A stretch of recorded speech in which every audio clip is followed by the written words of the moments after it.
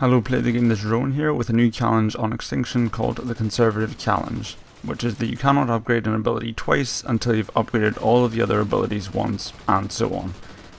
The idea behind this is while playing Extinction you might normally specialise in one of your class abilities or strike packages etc. to make it very powerful early on. You're forced to use mediocre equipment for longer and rely on your different skills to carry you through. Even if you complete every challenge in the game, you can't access most of the top tier equipment until the very end, and even then you can't fully upgrade your strike package or class ability because there just isn't enough points. Therefore it's important you pick your gear correctly. I'd advise against the sentry gun as it doesn't really perform well until you can upgrade it further, but the death machine works very well against dealing with rhinos when you encounter them because it's leveled up quite a good amount by that time.